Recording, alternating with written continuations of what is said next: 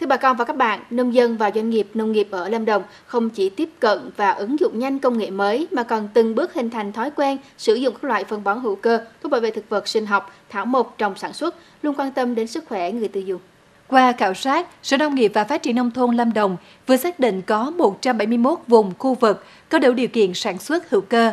Đây là cơ sở để xây dựng các kế hoạch phát triển sản xuất nông nghiệp hữu cơ phù hợp đối với từng vùng, từng địa phương và từng loại cây trồng, vật nuôi.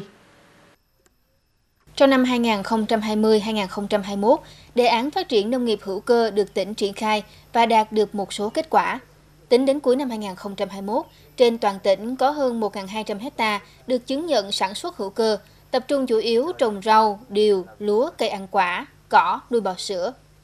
Qua điều tra, khảo sát tại các hộ nông dân, tổ chức đang sản xuất nông nghiệp trên địa bàn tỉnh, với tổng diện tích điều tra của 300 phiếu là hơn 790 hectare, có 32% các tổ chức cá nhân sản xuất nông nghiệp được cấp giấy chứng nhận với các tiêu chuẩn như hữu cơ, Việt Gap, Global Gap, UTZ, 4C.